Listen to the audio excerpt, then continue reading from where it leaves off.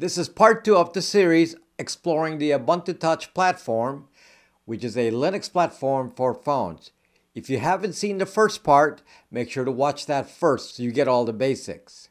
In this video, I'll explain how Ubuntu Touch is installed and run on an Android phone, and then we'll compare it to how this works on a Pinephone, which is a true Linux phone. Next.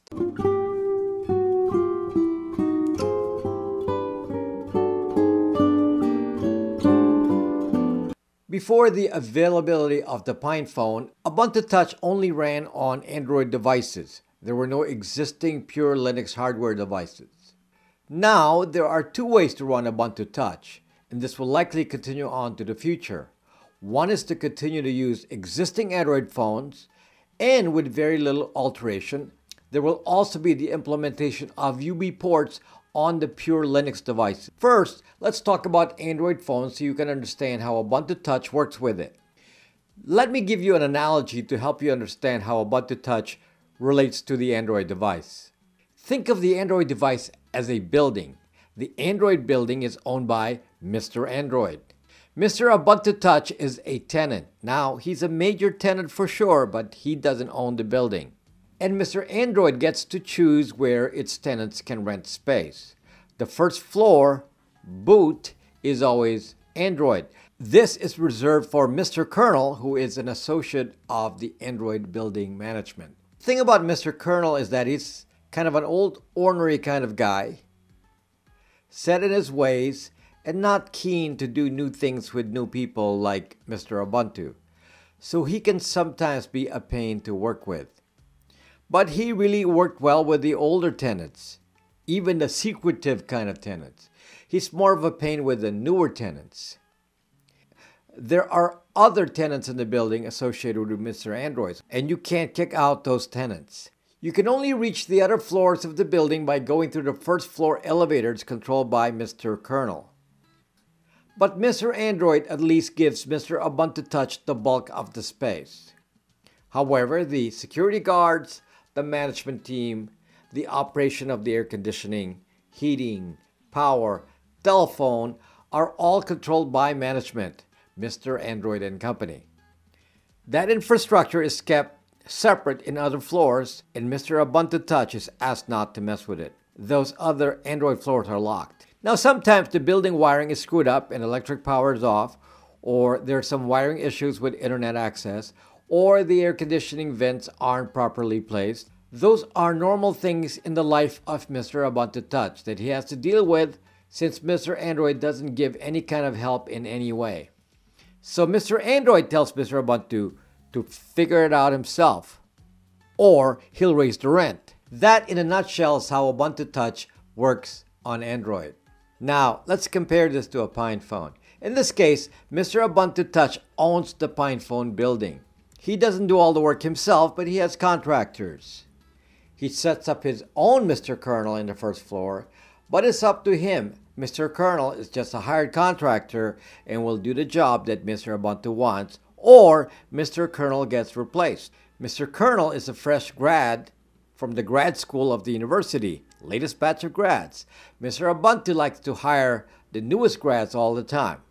Mr. Kernel can be fired and replaced at any time if Mr. Ubuntu is unhappy. Now, Mr. Ubuntu Touch also hired the doorman who is Mr. U-Boot. He opens the door for everyone. There was no doorman in the Android building. This door self-opens, so we don't really know how it works. Mr. Ubuntu gets to decide which floors he wants to use for what, and no one can challenge him.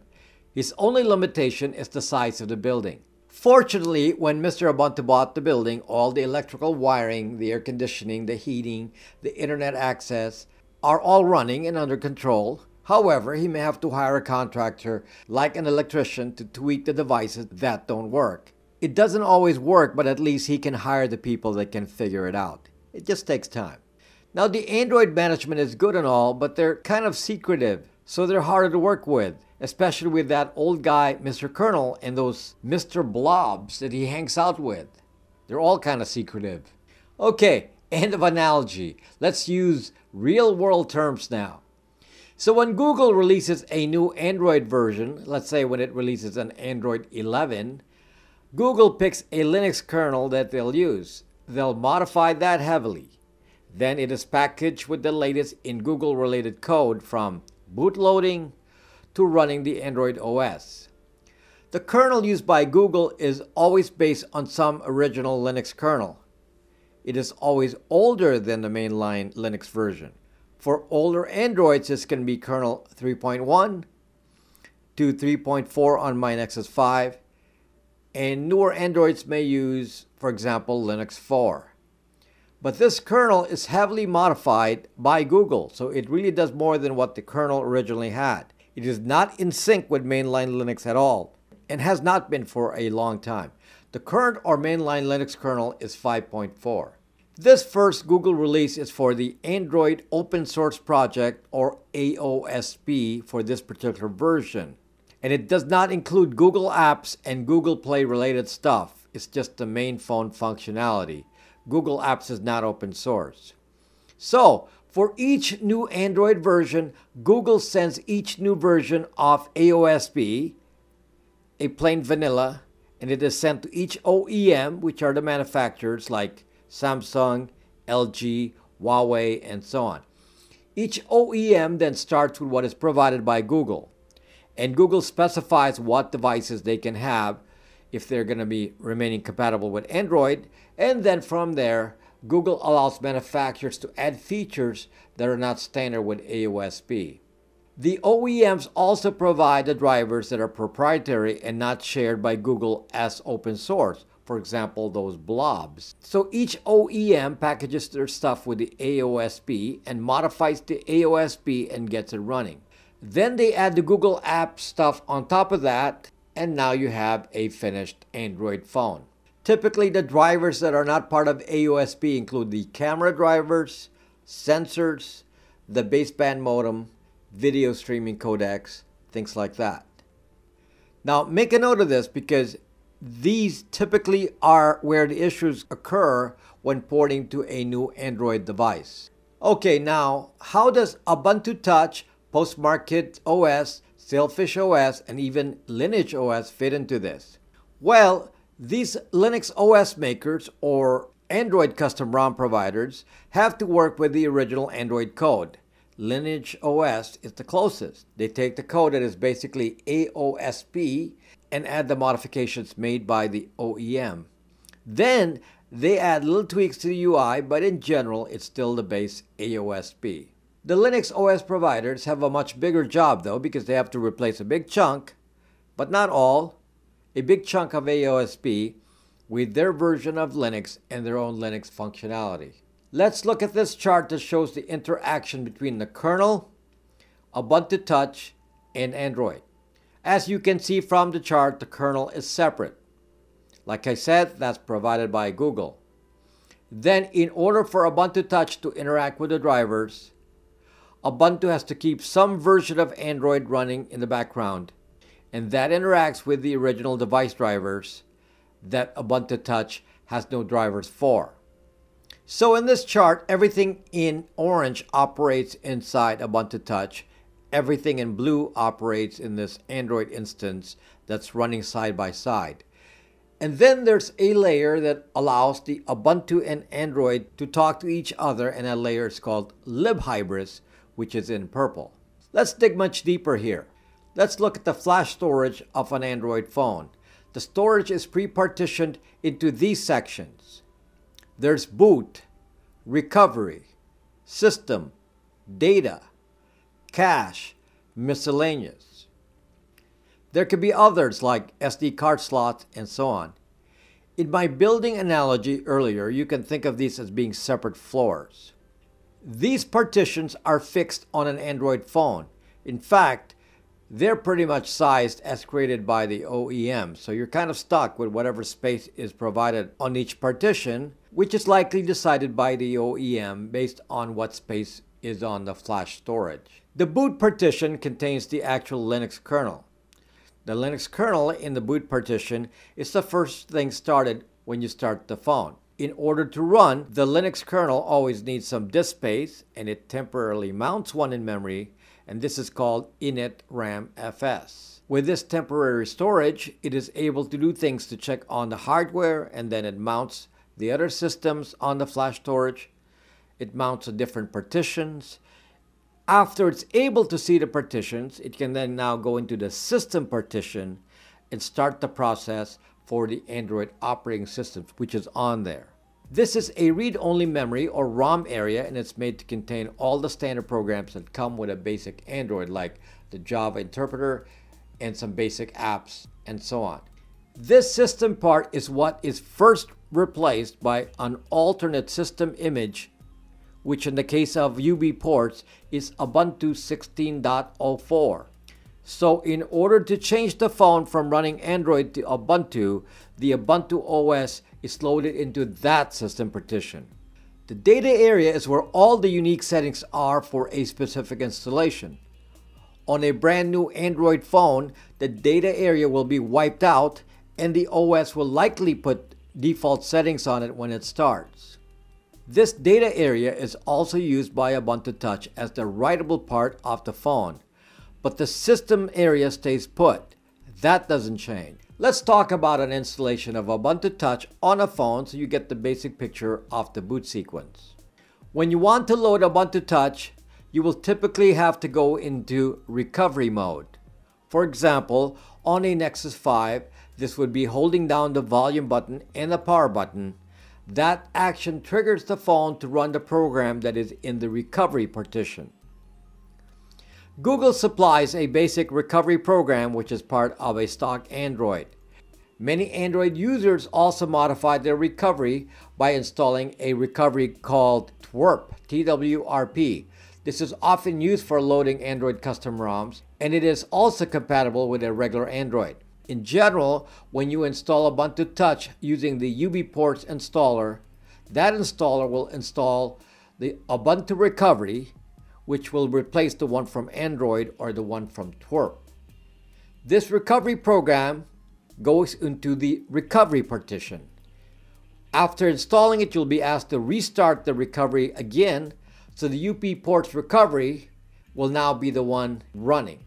As part of the Ubports installer process, the Ubports installer will place a copy of ubuntu.img image, which is Ubuntu Touch, and a system.image, which is Ubuntu 16.04, in the root of the data partition. When you boot the phone, the recovery will have been flagged that some newer system file is available.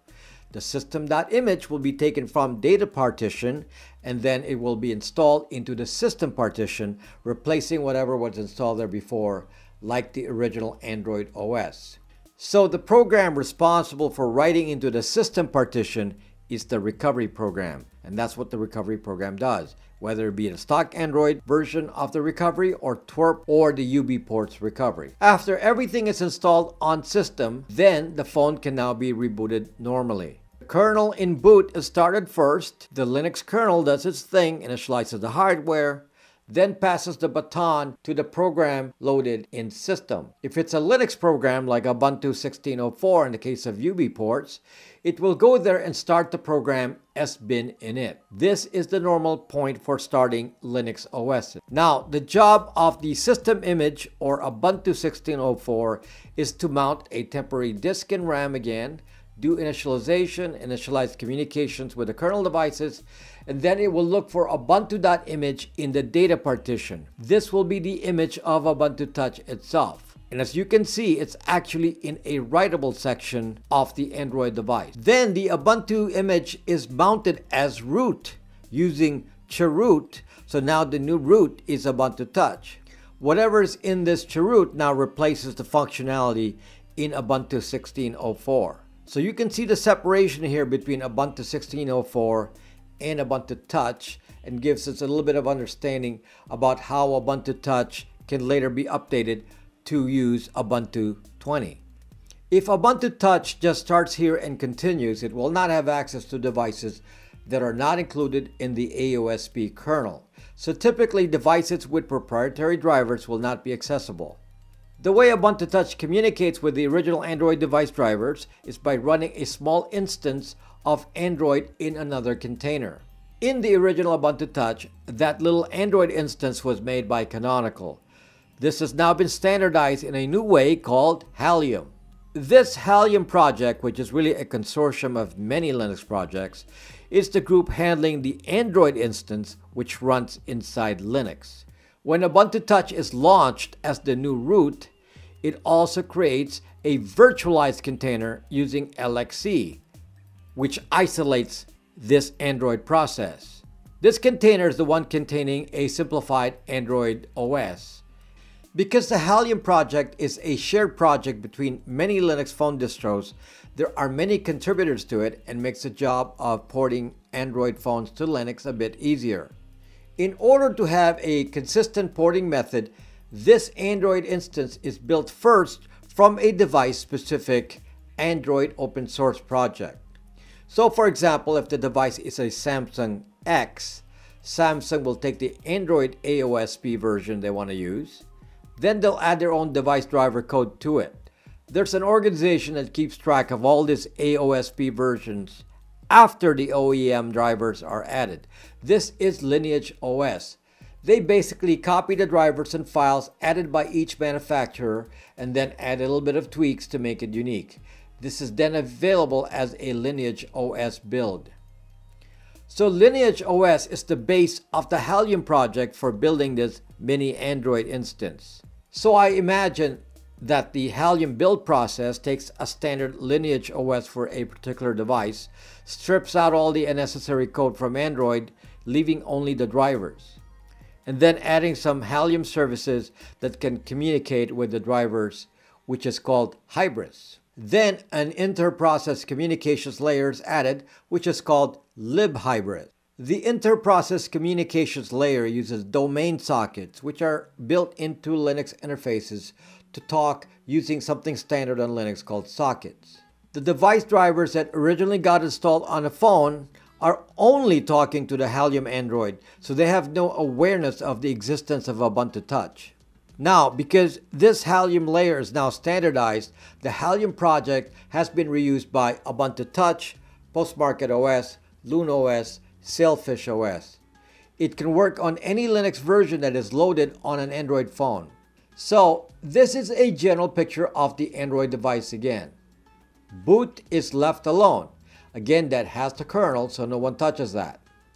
Data is the user data area, which can be wiped empty and will indicate a factory reset. This is the writable section of Android or Ubuntu Touch. This is also where the ubuntu.image is stored and loaded from.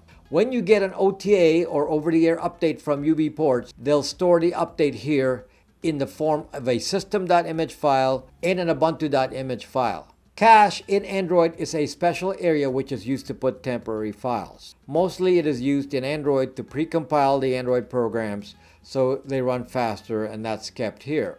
I've observed that Ubuntu Touch uses this, for example, for APT. So maybe installed dependencies are placed here. I'm not 100% sure of that. It's just what I noticed so far.